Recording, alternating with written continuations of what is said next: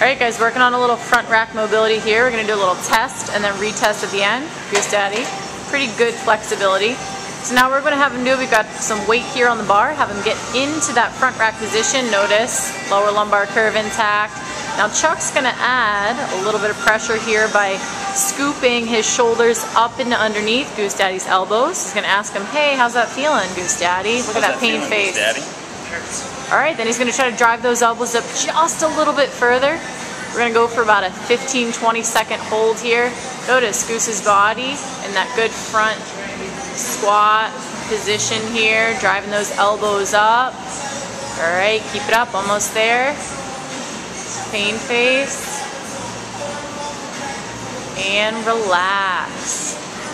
Alright, here we go for the retest. Look at that. How's it feel, Goose? Unbelievable. High elbows. Awesome. Go get them, guys.